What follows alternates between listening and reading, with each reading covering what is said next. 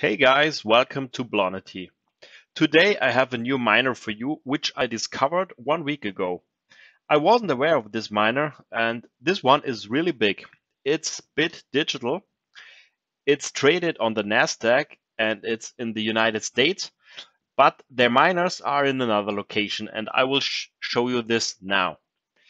They have 1,250 petahash online, so this is a lot. They have a huge expansion plan to 2.25 exahash, and they mined 234 BTC in September, which is the lead compared to all other miners, publicly traded miners. My little disclaimer here, it's no financial advice, my own opinion and estimates. My estimates could be completely wrong. Don't trust, always verify, understand the numbers, be aware of scammers, and you know the best how to invest your money. Okay, let's go to the highlights of BitDigital. Yeah, in Q3, they mined 740 BTC. So I was wrong with Bitfarms. I thought Bitfarms with 535 Bitcoins was the number one, but it's BitDigital or BTBT, which is their short name. Yeah, they have a lot of petahash here. You can see it. And they have a disclosed expansion to 2.2 exahash, and they want to have this hash rate operational until the end of December, so in less than 30 days. They bought very cheap equipment for $14 per terahash. So compared to the other miners, they bought between 20 and $30 per terahash. So it's very cheap. And their efficiency is okay with 16.5 petahash per megawatt right now. Yes, so I think it's very interesting, this mining company, and we should go into detail right now. Yeah, 1 week ago I found this website here, the hashrateindex.com, very nice for miners, very nice website.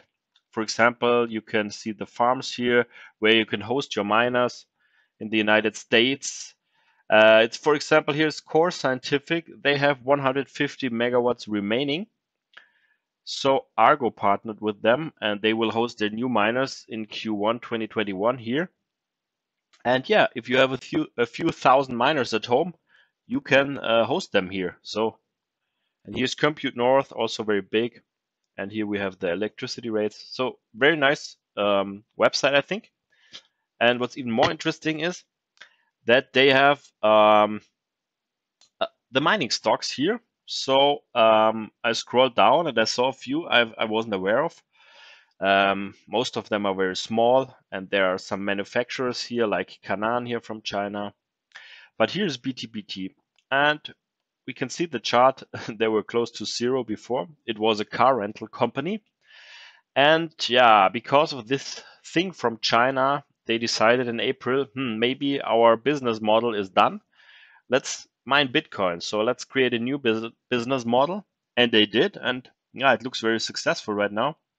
It says there has a market cap of 125 million US dollars. As I told you, always double check. This is the wrong number. So we go to Bitcoin treasuries.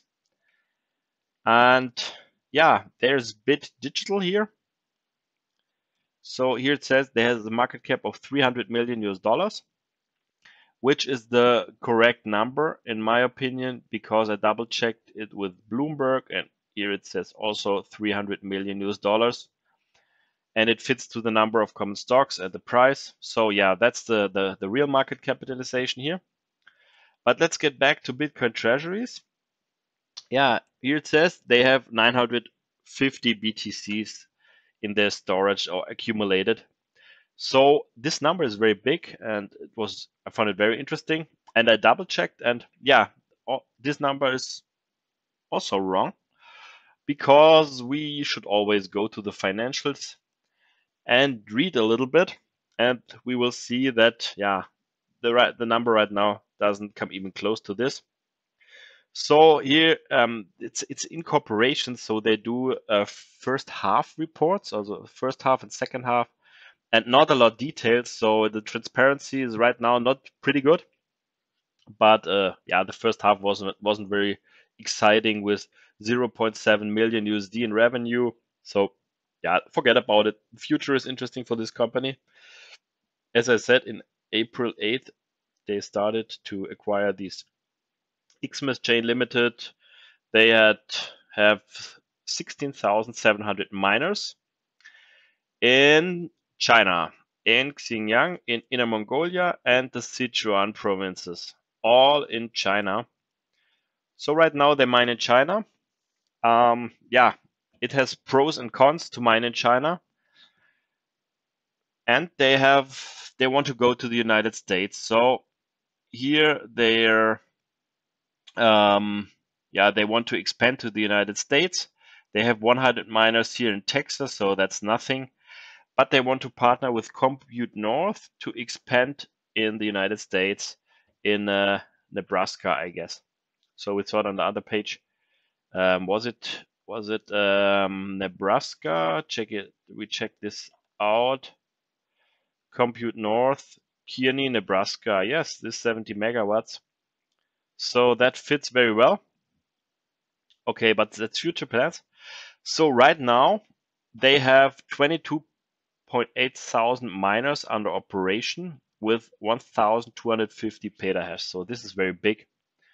It's 76 megawatts, so it's an efficiency of 16.5 petahash per megawatt. So this is the average. I think there are some they're better and some they have less efficiency right now. And they earned 950 bitcoins until end of September. So that is the revenue. And yeah, we can see a pretty nice run up here. But they don't have 950 BTCs, so they have only 60 BTCs at the end of September. So I think that's a little bit less. Yes, and they want to expand big time. I will show you. So right now, 1.2 exahash, very, very big, bigger than the others I showed you. And today, yeah, they have also a little bit of car rental. No. Yeah, maybe you can rent some cars there, but I don't care about that. So today they announced they will expand big time, 1 exahash until December, at the end of December. That's the plan. So they bought for $14,000. Wait, I'll zoom a little bit in. $14 million they bought mining equipment with 1 exahash. So that's $14 per terahash. This is very, very cheap. If we compare it to, yeah, HUD 8 was very good with 19 or $18 per terahash. Okay, these miners from HUD 8 are a little bit more efficient than this one here.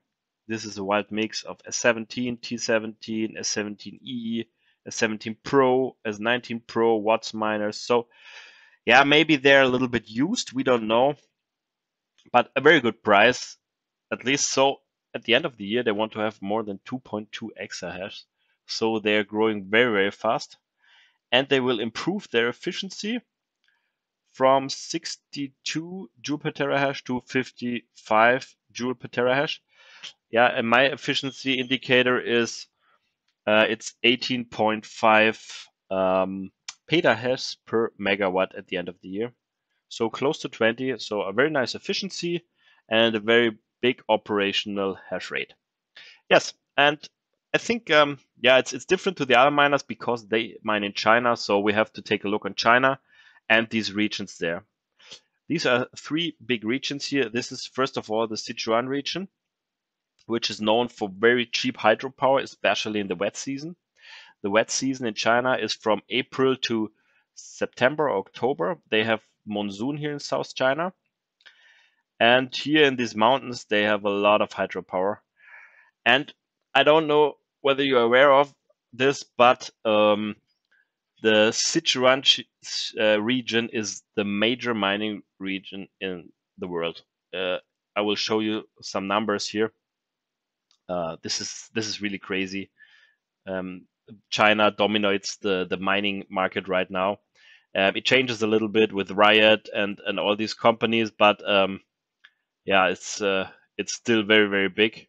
So first of all, I will show you their global market share. So the total hash rate is 100%, and the Sichuan region has 54%. So more than the half of the global hash rate is situated in China. So wow, that's really big. A little bit concerning, I guess. Very centralized right now, the mining. But this report here is from 2019. This is from CoinShares, the CoinShares Bitcoin mining network report, and this is one of the best reports about Bitcoin mining globally. So go to coinshares.com and download it. It's for free, and you get a lot of very exciting information there. Okay, back to these numbers. So this is also China, and the rest of the world is like 35% or so. So the Sichuan region is very big, and I will show you something else here. The renewables from in Sichuan are 90%. So the most electricity there is from hydropower. And we can also see the other regions here, the Inner Mongolia and Xinjiang, where Bit Digital is located with their farms. So they have only 16% and 23% of the renewables penetration here. Means here's a lot of coal and nuclear power, and so a lot of dirty energy. But Sichuan is very clean. Yeah. What's also very interesting here is that in this study says that 73% from global mining is from renewables. Yeah, a lot of because of Sichuan there. But when people say mining is so dirty, yeah, it's a lot of unused electricity in the north. So I don't think so. But I will do a video about that soon. Maybe there's one other nice graph here or slide here I will show you. Here you have the overview. Zoom a little bit less. So this is the Sichuan region here, this one. And here are the centers located. Very, very big. Okay, so this is the CoinShares mining report, very interesting. Then we have the Xinjiang region. It's in the northwest of China, this region here. Yeah, and there's a lot of coal-fired power plants I heard of. So yeah, this is the main electricity there is generated from coal or nuclear power. Here are a lot of mining centers. Some even move from Sichuan after the wet seasons in October or November to this region like Xinjiang, or the other region is the Inner Mongolia region here. This is in the northeast. So they have also a lot of coal and nuclear power here. And yeah, after the wet season from Sichuan, some miners moved there. And yeah, we saw a few weeks ago a big drop in hash rate. And yeah, experts say that this might be the end of the wet season in China, so prices are rising, and they move to other regions in China like Inner Mongolia. And this here is the movement. The miners were not operational at that time, so very interesting. Also, we can see these daily spikes here. In my opinion, but it's pure speculation. This is the volatility of the wholesale electricity price in China. I have to figure this out. I have no prices right now on an hourly basis, but I think when the prices are low, maybe at night, hash rate goes up, and if it's daylight and the people who are working there, then the hash rate goes down because the prices are up because the other industries work.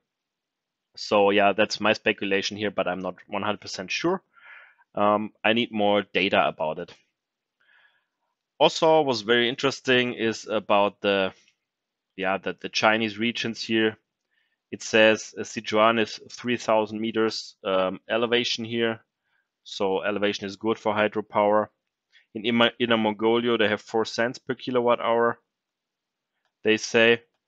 And here they say that in the wet season in Sichuan, the prices are 1 cent per kilowatt hour. So this is old. This is from 2019. Yeah, but maybe it's a good overview for that these regions are very attractive there for miners. Furthermore, I want to show you the Cambridge like Bitcoin electricity consumption index. Right now it says it's 10.5 gigawatts globally. So the Sichuan region has more than 50% of the global hash rate, has more than 5 gigawatts, if you calculate it this way. So you can imagine like 5 huge coal-fired power plants. These are 5 gigawatts, or 4 big nuclear power plants, or more than 1,000 big new wind turbines. So that's a lot of capacity which is located there in Sichuan. Okay. Because of the wet season, the Watts Miner M31S Plus, their slogan is choice of the wet season. So they even have slogans for these wet season. By the way, the Watts miners are one of the most efficient miners in the world right now. This one and the S19 Pro from Bitmain. This one here is the M31S++ with 31 joule per terahash. So this is one of the efficient miners in the world right now. Okay, so let's go on. Yeah, if we can calculate right now what's the daily mining margin for this company, Bit Digital, and if we have 1,250 petahash with 76 megawatts at 4 cents, they are mining now 9.3 BTC per day, or 280 a month. So that's very big, and the daily profit after electricity is $103,000. So very big number. And yeah, let's expect they have 2.25 exahash at the end of December, and hash rate is the same right now. Electricity will go to 124 megawatts. So they would have mined today 16.7 BTC. So that's a revenue of $318,000 and a profit after electricity of $200,000. So that's a lot. I don't know the fixed cost rates now of these companies, so we have to wait a little bit to have good financials there to check to double check this. But the mining efficiency and the mining profitability looks very good if they have 4 cents in China, but I think that's the case. So very, very nice. Yeah, it's in China. It's located in China, the mining centers. They want to expand to the United States. China is known for very, very low electricity rates and very cheap prices for hardware. So you can deploy there very fast and get the hardware very fast and very cheap. Yeah, maybe there are some risks in China. You have to decide whether you want to invest in a company which has their miners in China. But yeah, at least the operational data is very, very interesting and very exciting for this company, Bit Digital. Okay, so I think that's it. I want to show you a little bit my new Twitter account here. It's BLONITY at lux88469499. And yeah, I posted some tweets here. It's very new. I have 31 followers. So it would be nice to have you here also. And yeah, that's my presentation of Bit Digital. Very, very exciting company. And yeah, that's it for today. On Sunday, I will make a video about my new BMX model, the version 0.2. I changed a lot, and yeah, I've put in some office hours, maybe 10 right now, or it's gonna be a lot more on the weekend, I guess, to finish the version 0.2. A lot of changes, a lot of improvements, and it's gonna be very, very interesting. So thanks a lot for watching. Like and subscribe, and see you in the next one. Auf Wiedersehen.